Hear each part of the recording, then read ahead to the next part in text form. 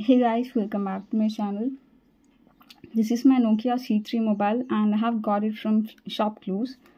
So in this video I'll be sharing with you all how can you copy and paste text on this mobile. So firstly you need to go to messages or messaging and create message and then type the text whichever you wanted to copy. Okay, so now you need to select Ctrl plus A. So Ctrl plus A is for the selecting.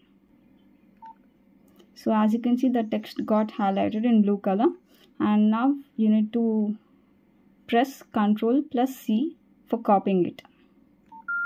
You can see it has got copied for pasting, and now you need to press Ctrl plus V for pasting.